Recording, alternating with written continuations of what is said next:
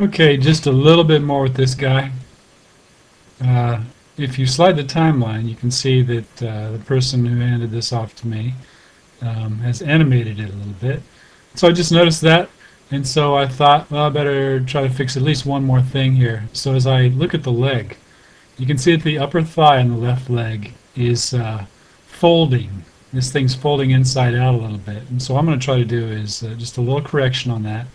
I'm going to leave it up in this position here and go into my skin modifier and edit my envelopes, and vertices is checked, and the one that I want right now is for the spines. What I'm going to do is take some of these vertices and just apply them to the lower spine so that they don't bend quite so much in comparison with these others.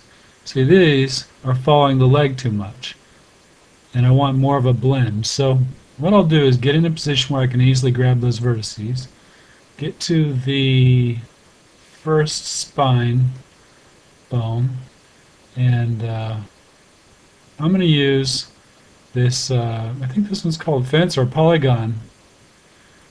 Instead of window, this way I can just kind of click with different points and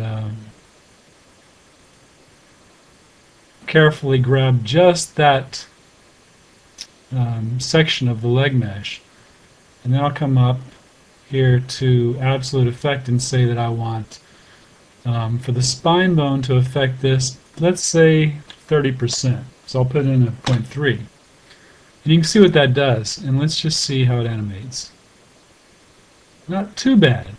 It's better. It's an improvement anyway. And there's some other vertices we need to get on the inside there. But instead of that, let's just do a little bit more with this leg. Let's grab these vertices and say that for them we want 0.1 influence via the spine bone. So, comma 1, 0.1, and maybe it should be even less. It's, again, it's a judgment call, but you can see that we can control these vertices that way, and this is something that takes a little bit of time, but hopefully it gives you some ideas on how to use the weight properties. And I think that the person who handed this off to me was using just envelopes. And so I showed you in the last section how you can kind of nullify those envelopes and just go by vertices. And that's another way to handle this.